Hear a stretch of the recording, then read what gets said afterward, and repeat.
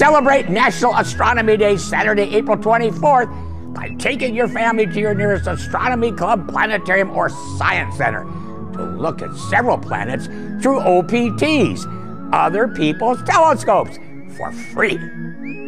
An hour after sunset, face south, an 11-day-old moon will bewitch you through a small telescope, and beside it, an even more enchanting Saturn, including Saturn's moon Titan, which is 1.5 times bigger than our own moon. To our moon's right, Mars shines reddish, and due west, dazzling Venus hovers right next to the tiny star cluster, the Seven Sisters, who will blow you away through a telescope.